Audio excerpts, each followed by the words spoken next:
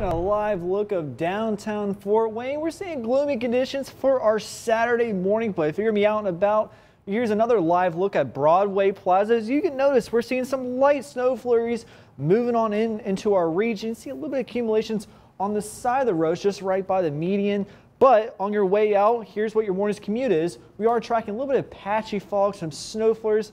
Not bad, but we are tracking some dense fog in areas off towards our north for Auburn and Kendallville, about 4 miles of visibility. So just take it slow in your morning's commute, even down towards our south, 3 miles of visibility for Portland and even Marion for us. So we're seeing a little bit of fog due to that snow cover, what we're seeing. Looking at the current temperatures, it is another chilly start to our Saturday morning. We are into the upper 20s for us, but wind chill is not a factor. Winds are very calm at the moment, blowing 5 to 10 miles an hour at most from the south for us. But as we take a look at our storm track radar, we are still tracking some flurries moving on in down towards our south, even towards the Summit City for us.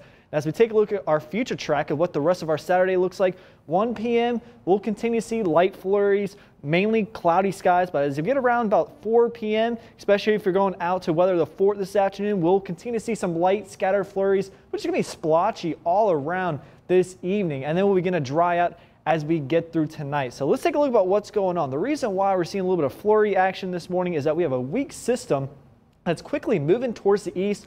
We'll begin to dry out tonight, but it won't last long. Another chance for some wet weather will turn for tomorrow. This storm system, this warm front, will start to bring a little bit of snow flurries and snow showers early tomorrow afternoon. And then once we get into the evening, about 9 p.m., we'll start to see warmer temperatures overrun that cold air. So we'll see our wintry mix turning to rain Sunday night into Monday morning. And then we'll begin to dry out from a high pressure system, but still seeing cloudy skies. We'll see a little bit of lake effect, light drizzle showers into Monday. So let's just focus back through tomorrow. Now, as we get around about into 3 o'clock, we'll have cloudy skies, temperatures hovering around the freezing point, just close to it, just slightly above normal. But as we get around about 5 o'clock, snow chances moving on in as temperatures cool back down at the freezing point. And then as we get towards into 6 to 7 to even 8 o'clock, you can notice this, that warm front starts to overrun that colder air. We start to see some mixing, and then we see more rain showers as we get around about 11 o'clock Sunday night, and then transitions into rain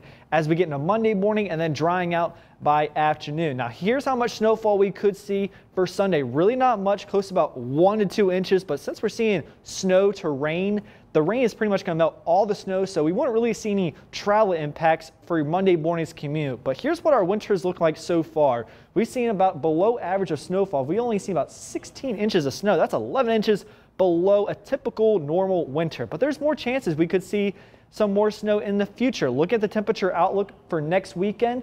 We're going to see colder temperatures and also even wetter conditions. So chances for snow looks like they could increase for next weekend. But focusing back through today, mostly cloudy skies, scattered flurries throughout the day, temperatures hovering around the freezing point into the low 30s. Overnight lows dropping back down to the teens, drying out, mostly cloudy skies for us. And as we get through tomorrow, snow chances will turn into rain showers for us. Our highs tomorrow afternoon will be into the upper 30s once that warm front moves on in. As we take a look at your extended forecast, drying out for Monday and Tuesday, temperatures stay stagnant into the 30s, and then sunshine returns for Wednesday.